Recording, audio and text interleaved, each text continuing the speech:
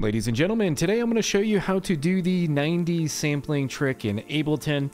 Been getting a lot of comments on how the hell to do this in Ableton, so I'm going to teach you to fish. Even if you don't use Ableton, you can pretty much apply this technique to any sampler. So in Ableton, there are two samplers you can use. I'm going to show you how to do this in both simpler and sampler. First thing you want to do, let's do this with simpler first. And what we need to do is find a single note sample to drop into simpler. So I have this B3 note that I sampled from the Korg Triton VST. Sounds like this.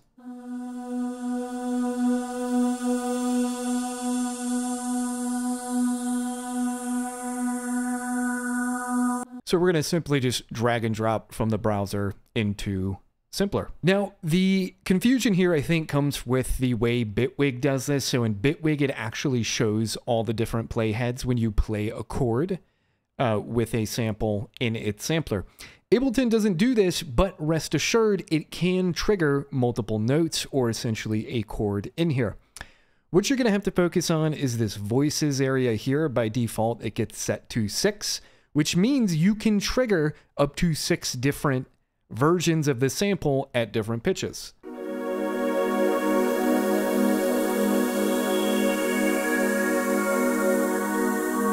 So even though we just see one playhead, it is triggering 6 different pitches. So to illustrate again, I can hold a high note and then bring in a low note.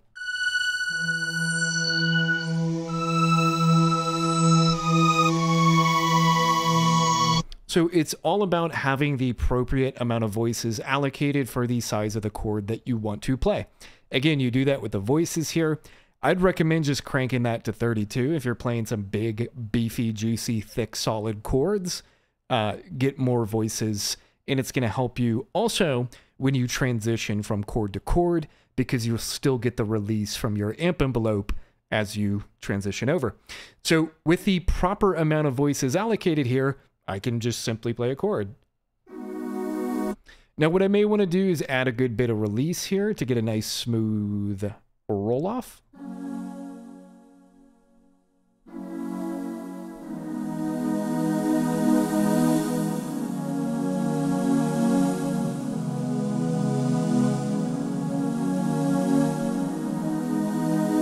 So again, the technique is you are taking a sample of a single note, putting it into your sampler in Ableton, that is simpler here in this example, allocate enough voices of polyphony, and now you can play a chord. And again, even though visually it doesn't look like it's triggering a chord, it indeed is. Now, the other thing is I would turn off retrigger here to get a nice smooth chord change as well. And then we can come in and grab something like loop here, and we can begin to create a little bit of a loop in here, which will really help illustrate the different voices playing. So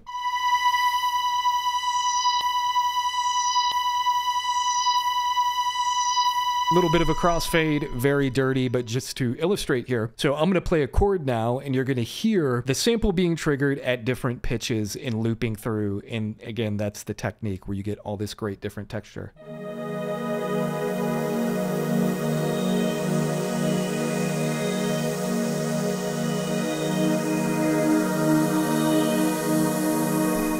Now you could even come into MIDI effects here and drop a chord device in front of that and use that to trigger your chords as well.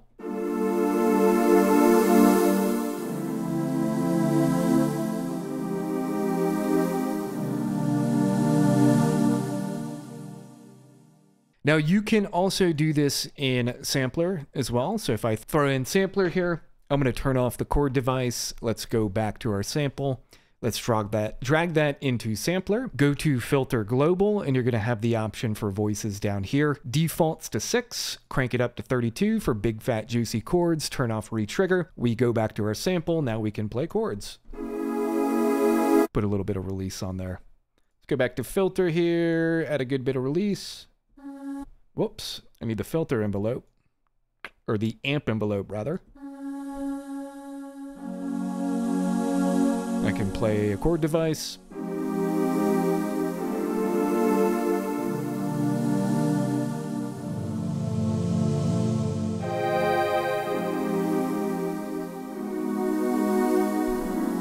And then of course we can come in and loop this up as well.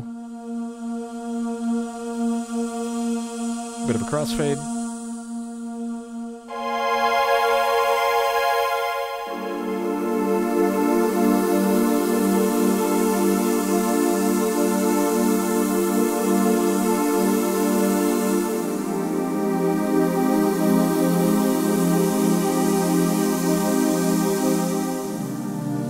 And that's really it, folks. So again, any sampler, pretty much any sampler in any DAW can do this as long as you can increase the amount of polyphony or voices of polyphony that you can utilize in that sampler device. So you can take this technique and apply it to any device, any tool, really try to sit here and think about what's happening, and then you now have the knowledge to go do it anywhere. Hope you guys found this useful. This, I swear, is the last video I'm going to make on this technique. Just got a bunch of questions on it in Ableton.